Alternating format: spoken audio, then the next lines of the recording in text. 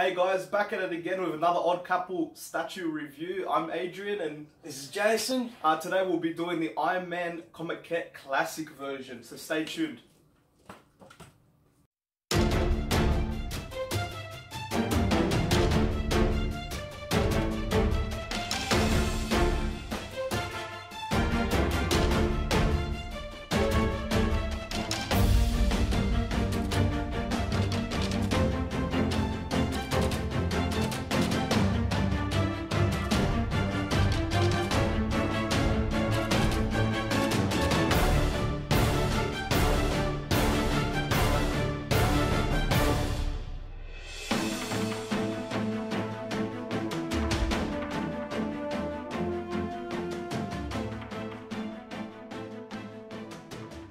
Okay guys, we're back. So before we get into any origin or anything about the statue, I think we need to talk about the Collectiverse.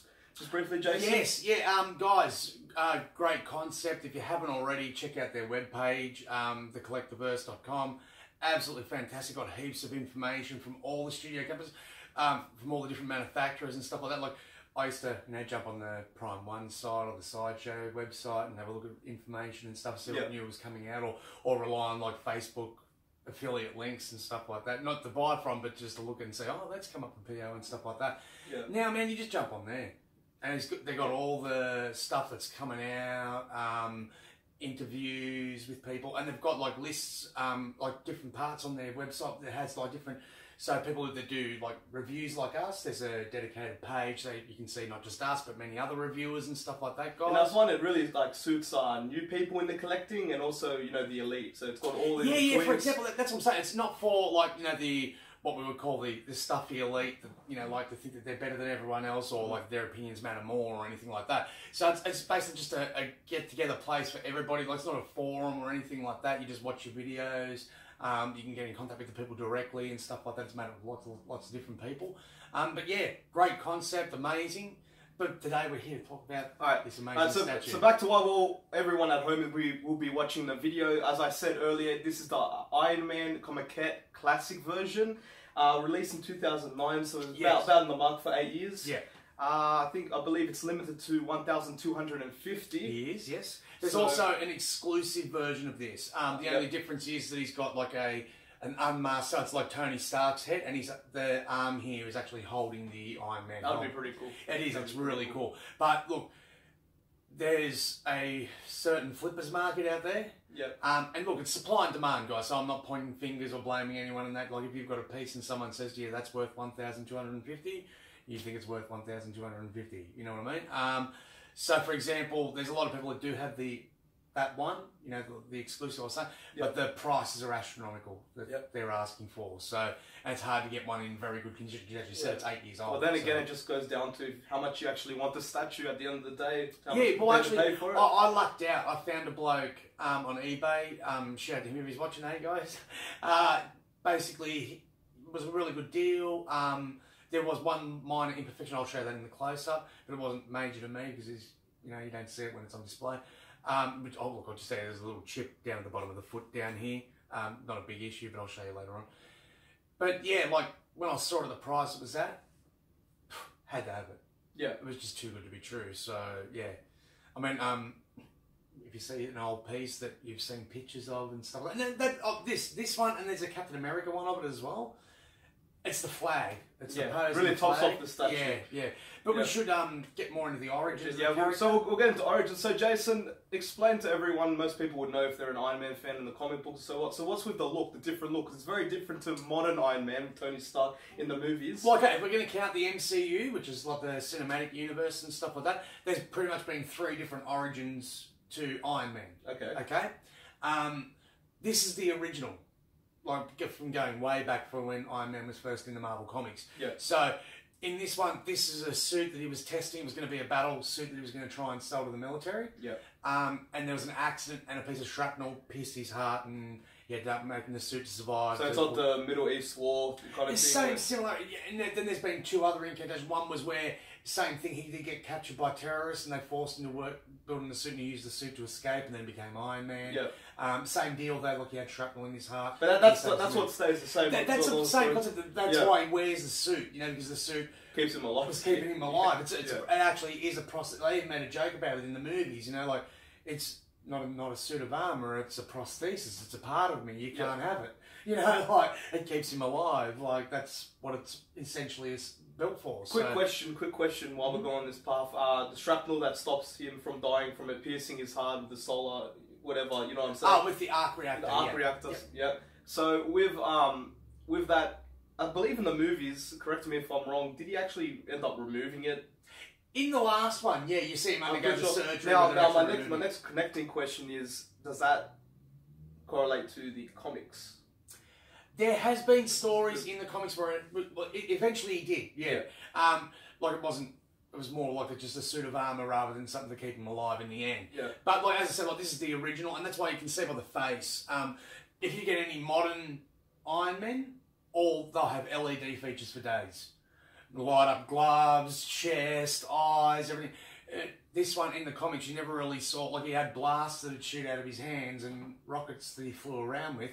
But it was pretty much just a brawler. Yeah. You know what I mean? Encased in steel. Like this, you got to remember, guys. This is going back to a time before adamantium and vibranium and all this sort of stuff. So, you know, steel was pretty tough back then. You know, you bash someone with a bit of steel and they stayed down. I think that's still true to this day. Well, it is. I mean, in the real world, but I'm saying in the comic book sense, like with sort of the galactic powers that be and stuff like that these days. So yeah. But yeah. So that explains kind of the look. So it's like the classic look of the comic books that's representing this. In fact, like for example, I remember back when I was a kid, they used to have like these short little, the old school guys will probably remember, this is way before your time, you weren't even born, was like a little 15 or 8-minute cartoons, and they were like mixtures, like some were Captain America, the Hulk, or Iron Man, and this is what he looked like in that. Yeah. You know what I mean? So that gives you an idea, and they were like late 60s, early 70s cartoons, so in that regard, yeah, he's bang on for that style and that era. Now, a lot of people say that about him. They go, oh, he's too slender, you know, and stuff like that.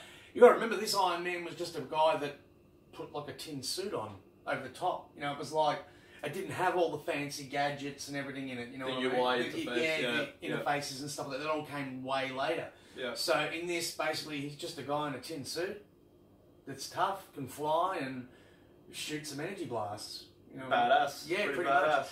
But like about the actual statue itself, starting at the base weighs a ton.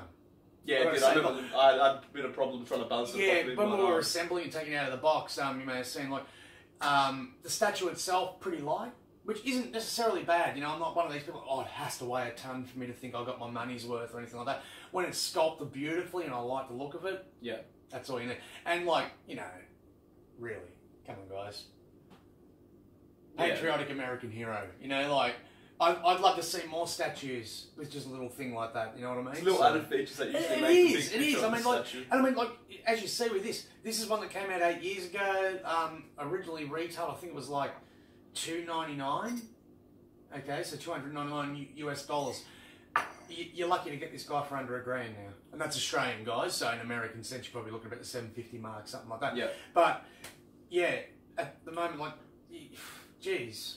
You know, like that's a massive ramp up in a short amount of time. You know? And because they're not making them like this. If they were making them like this, you know, in the classic style. I mean, like, I understand there's a lot of angst in the community. Do you like museum poses? I prefer action poses and stuff like that. Me, I've got a mixed mash of all. Yeah, why not both? Why do you have to choose? Yeah, maybe one day I feel like looking at one day I feel like looking at the other. Yeah. But look, you know, tastes are funny things. Everyone's got their own tastes and stuff like that. Me personally, I love a really good museum pose. Yeah. You know? But man, when you see those good action poses on those statues, like, it makes makes so much Green fun. Lantern. Yeah, so yeah, look at the unboxing videos for that Green Lantern. That's what we're talking about. Yeah, put it this way, we got 7 that day. And we both unanimously picked that one to be the first one we ripped out. So, and we weren't disappointed. At all. But back to this one, we sidetrack.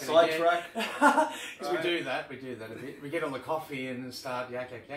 But yeah, look, guys, he's absolutely fantastic. I love the paint app. I love the sculpt.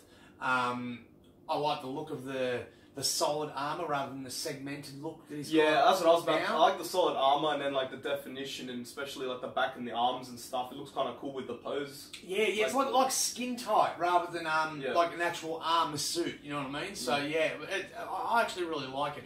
And the flag's just an awesome addition. To be honest, what does it for me is like speaking of someone like my generation, whatever you like to say, it's cool to see a bit, especially when it's all focused on, you know, the Tony Stark modern edition and the modern Iron Man, and that throwback. Yeah, but like looking at something like I've never seen before because I don't read the comics of Iron Man, especially the classic ones. When I did show you this first time, that was sort of your impression. Oh, he's cool, but it doesn't look like Iron Man. Yeah, exactly. Oh, this is what Iron Man originally.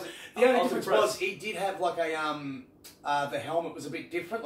So I should say, classic style with a slightly modern take with the helmet. Yeah. So more Silver Age rather than Classic Age. Sorry. So with this one, like the other one had like a, I can put it. So where this part is here, it was sort of like raised into like sort of fins at the front. So it was like the plates had been like. Oh, okay. Yeah. On. So yeah, that was the original. But yeah, like I love him.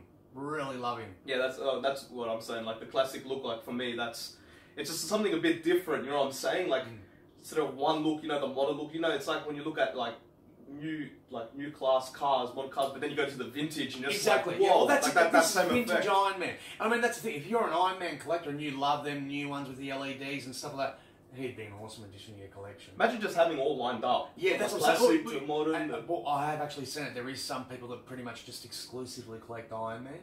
And I could imagine, they've got like you know like the scenes in the movie where they've got like all the different suits of armor and stuff. I didn't see that. Well, you get hot toys. Buy more hot toys, we can say. So buy damn hot toys. That's what he says. Yeah. But with the hot toys, they've got a huge range of them, and you can actually buy display kits and stuff that you know you can like lock them in the vault. You know, like he sort of has where you see them rotating around. That's pretty cool. Yep. Yeah. So with the statue, Jason, you usually get about a 10. Would you like to rate out of 10 for this statue today, or are you going to go for a different approach? No, look. Now, I'm a DC fan, first and foremost. We know this. Like you say nearly every single video. But I've got to give him a 10. Like, seriously, just for paint, sculpt, design. I mean, look, I give the exclusive a 10 as well. But, I mean, just, this is what I've got. So this is what I'm looking at in front of me. But, yeah, I'd definitely give him a 10. Like, can't fault anything on it. As I said, I've heard people say choose slender, stuff like that. If you pick up the comic of this era and you look at it, it's spot on. Yeah. You know?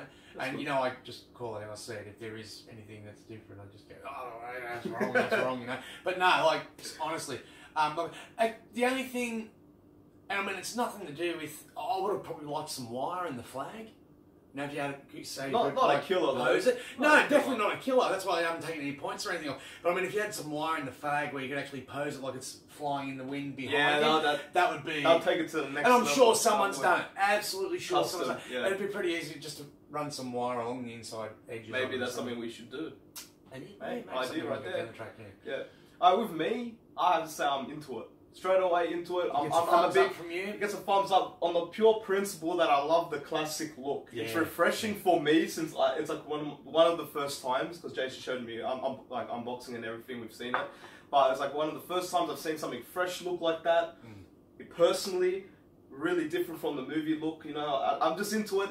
I like the flag especially, and I think the size of the flag, how they did it, and the actual flag itself on the pole is perfect because it actually makes an exceptional piece to the statue. It does, because I believe if that was a bit less in size, it wouldn't be like, oh, that's cool, but yeah, you know what I mean? But with it like that, it's just like sticking out there, you know, it's like, wow. It complements the pose, complements the base, you know what I mean? Yeah. Just complements it overall, just that one flag piece. It does. So that's why I'm big yes into it. And like when I was saying about the paint, like the one thing I'm just still sitting here just marvelling at while looking at it is, look at the sheen. Look at the sheen. I will show you that in the close-up. It's just like this is an 8-year-old piece. Yep. And you know, like I'm the second person to have owned it, sort of thing. You know, so I know I'm meticulous with mine, and I keep like all my really prized ones locked away and stuff like that. And don't worry, these ones at the back of their prize too. I'm getting shelving, perspex glass and that done for them. So, but yeah, like I'm really amazed at him. Yeah. You know, like that he's really maintained his sheen and looks fantastic overall after all this time.